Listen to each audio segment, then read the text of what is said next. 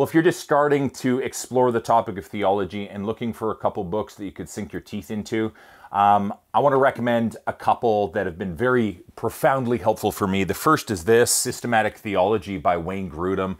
It's thick. This one's well worn. I have a new edition behind me. Great book. He has a little bit more pared down version, more 500 page. It's a little bit more condensed, called Bible Doctrine. And then his son wrote one called Christian Beliefs, which is a lot more accessible.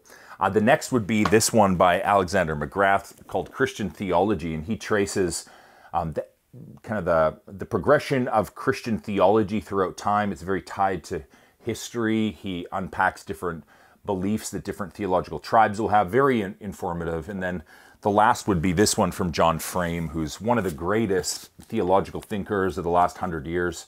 I go to it regularly, but again, it's a thick book. It's heavy. It could be a boat anchor, but you can go through it really slowly, chip away at it, and still get lots out of it. I'd recommend picking one of these up. Good to have on the shelf. They're all great.